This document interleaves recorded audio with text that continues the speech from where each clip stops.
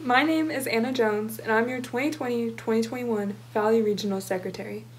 Out of all the things TSA has helped me do, finding my passion for public speaking is among the greatest.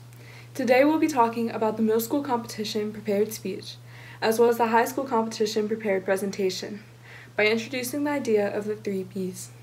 The 3 Ps are practice, prepare, and present. Part of preparation is thoroughly looking through the regulations and instructions for each competition in the rulebook provided by your administrator.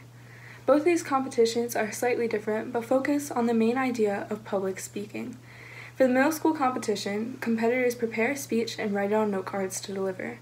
For the high school competition, you also make a speech and write on note cards to assist you, but additionally you prepare a slideshow beforehand to help effectively deliver your speech. Be sure to check out the themes for these competitions on tsaweb.org and pay special attention to the go, no-go list provided in your rules. Hello Valley Region TSA, my name is Loren Satterwhite, a senior at Turner Ashby High School, and I'm serving as your 2020 to 2021 Valley Region Vice President. Practicing your speech is one of the most important parts of these competitions. It's a time for you to polish, edit, and get more familiar with your competition. When practicing for these competitions, I've found that the best thing to do is to practice saying your speech as many times as possible to as many people as possible. For middle school, this means saying your speech to your grandma, your cousin, your siblings, your best friends, and everyone in between.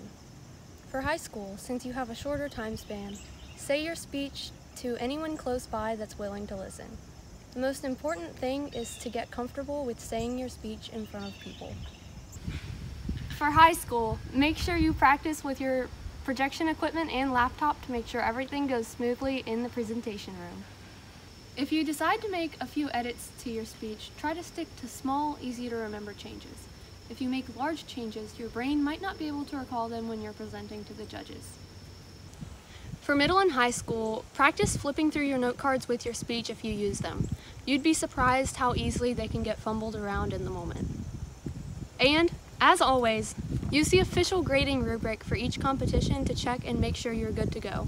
And always, make sure you check the go, no-go specifications so that you don't get disqualified. Presenting what you worked so hard for can be the best or worst part, depending on how you look at it. Some of the most important things I can tell you is to take a deep breath before you start presenting, make eye contact and interact with your audience, and keep your composure. Also, in the high school competition, make sure your slideshow focuses on the main points of what you want to discuss, and that you're not just reading slide after slide. Just remember, you're there for a reason, and that reason is to give a memorable speech. If you have any further questions or concerns, please feel free to reach out to any of your Valley Regional officers or administrators. Thank you so much for listening, and good luck throughout TSA this year.